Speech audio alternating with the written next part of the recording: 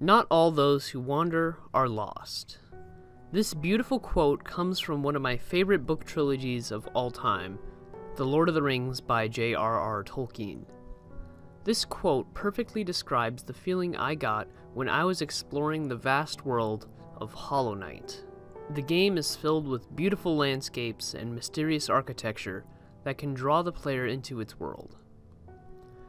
These landscapes are the subject of today's video. Specifically, I want to take time to talk about how the game handles backtracking, and why people don't mind backtracking in Hollow Knight or any other similar Metroidvania, but find it off-putting in many other games. Without further ado, let's begin.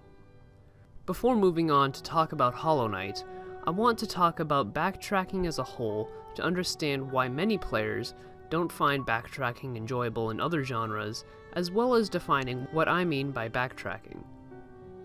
According to Merriam-Webster, backtracking is defined as to retrace one's course, to go back to an earlier point in a sequence, or to reverse a position. In games, this translates to going through the same levels without significant changes to the level structure. This isn't inherently a bad thing, as we will see later, but oftentimes it can be boring and tedious for the player to go over old ground. At its worst, it is pointless filler that doesn't add anything to the experience. However, as I said, backtracking isn't inherently a bad thing.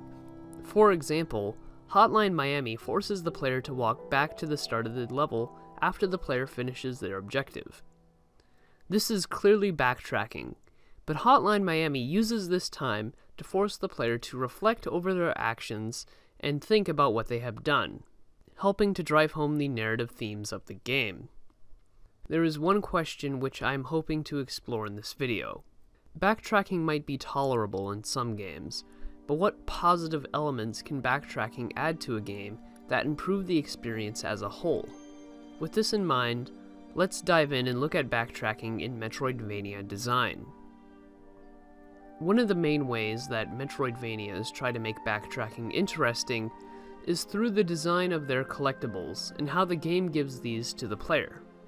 Usually, the player might come across some upgrade that is inaccessible to them with their current abilities, and they must come back later to collect that reward. This method of backtracking exists within almost every Metroidvania game ever released, and Hollow Knight is no exception. The game has grubs, charms, relics, lore, geo, and ore that can be found when the player backtracks through an area. These collectibles go a long way towards encouraging players to backtrack through previous areas of the game. However, it is important to note that encouraging the player to do something through the promise of a reward doesn't necessarily make the act of backtracking rewarding. It just means that players are willing to put up with it because they get a shiny new toy to play with if they do it. I would compare this to grinding for experience in an RPG. Sure, players do it, but they really only do it in an attempt to level up their characters. The act of grinding itself isn't a super engaging activity, but players will do it anyway. The same thing could be said for backtracking through old areas to pick up items that the player couldn't reach before. I bring this up to dispel the notion that backtracking can be made meaningful simply by presenting the player with incentives for doing it. Theoretically, a game could reward an action the player can do in a game, but that suddenly doesn't make that action meaningful or interesting.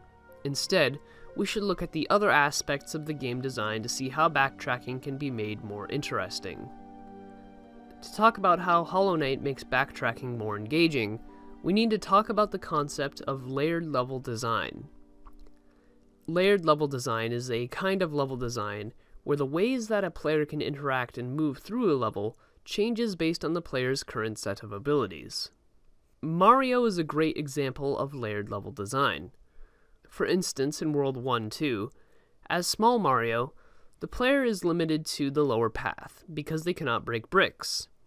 As Large Mario, the player might find it much harder to take the lower path since it forces them to duck and slide.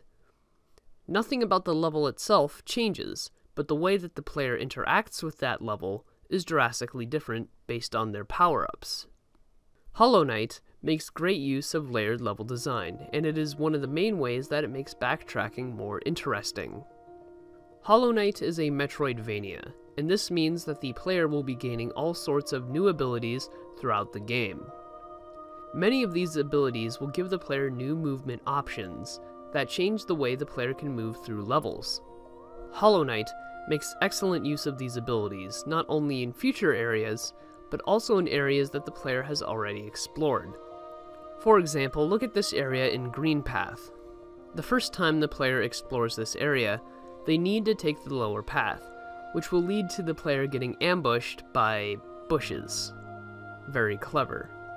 However, once the player gets the dash ability, they will be able to reach the upper path anytime they go through this area in the future. This kind of level design appears throughout Hollow Knight, and these layered levels ensure that going through old areas is a new experience for the player on a level-to-level basis.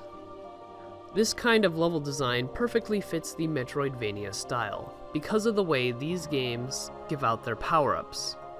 When players start a Metroidvania, they are going to have a much more limited set of abilities than at the end of the game, and Hollow Knight is no exception to this. The first time players go through an area, there will probably be several places they cannot reach. Team Cherry was clever with the placement of these paths that the player cannot access immediately. Usually, these areas go out of their way to be memorable and stick out in the player's memory. Sometimes, these blocked paths use unique or new elements to block the player's progress, such as this Elder Baldur, or these void walls. Since the player has never encountered these before, they're going to leave quite the impression on the player. Some of the other areas aren't quite as flashy, but they still tend to get the player's attention because the player knows that there is something hidden behind this obstacle that is just out of their reach.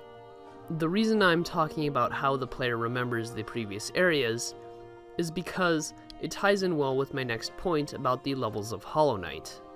As I was talking about before, the levels are designed to be different based on what power-ups the player has. However, there's a little more to it than that. You see, whenever a player acquires a new power-up, this change recontextualizes all of the space that the player has already explored.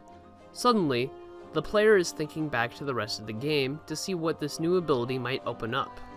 This might encourage players to return to old areas, not because they feel forced to in order to progress, but because they want to know what is down this new path. This rewards the player for paying attention to the world around them and thinking about how it fits together. Player-driven and motivated backtracking is far more interesting than having to backtrack through an area because the game forces you to.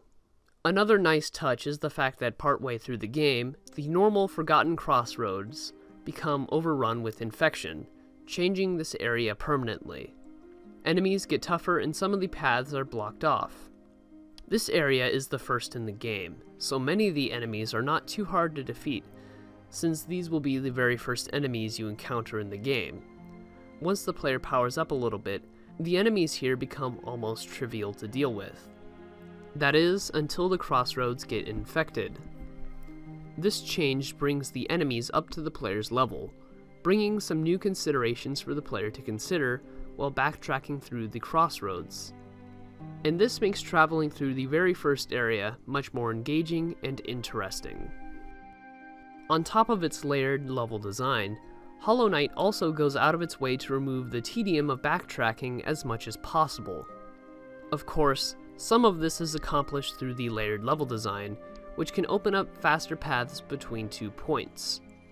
On top of incorporating level paths that aid the player's travels, Hollow Knight also has other methods to reduce the tedium of backtracking.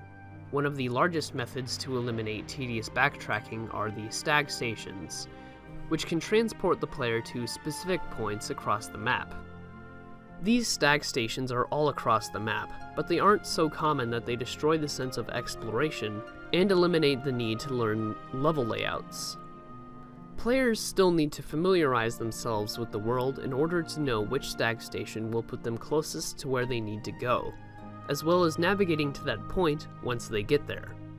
Late into the game, the player unlocks the Dreamgate ability, which accomplishes pretty much the same thing as the Stag Stations, but the player has more control over where they teleport. However, perhaps this game's greatest way to make backtracking more manageable is its use of shortcuts. Hollow Knight uses all kinds of shortcuts, some of which are breakable walls, switches, or doors that the player can open to get from point A to point B. The genius of these secrets is that they reward observant players who notice small details in the environment with a faster or easier path through the level. Not only does the game use breakable walls to make backtracking easier, but Team Cherry also uses them at the ends of long offshoots to bring the player back to the main path quickly, so the player doesn't need to backtrack through the area they just completed. All of these tactics are used to make backtracking much less tedious and streamlining the process of moving through older areas as much as possible. Through all of these methods, Hollow Knight manages to make its world interesting the first time you explore it and the future times you explore it, which is a huge advantage to a game designed around exploring an interconnected world. Backtracking is oftentimes just a boring trek through a challenge that the player has already completed. Backtracking usually isn't fully enough to kill a player's interest in a game, but Hollow Knight shows that backtracking can be much more interesting. I hope that other games can learn from Hollow Knight in the future, and in more ways than just how to handle backtracking. Frankly, there is a wealth of great design decisions that Hollow Knight brings to the table that didn't quite fit the scope of this video. If you haven't played this game, I highly recommend that you check it out. That being said, feel free to like, subscribe, and comment. Any bit of feedback helps, and I would really appreciate it. This has been Chariot Rider. Have a good day.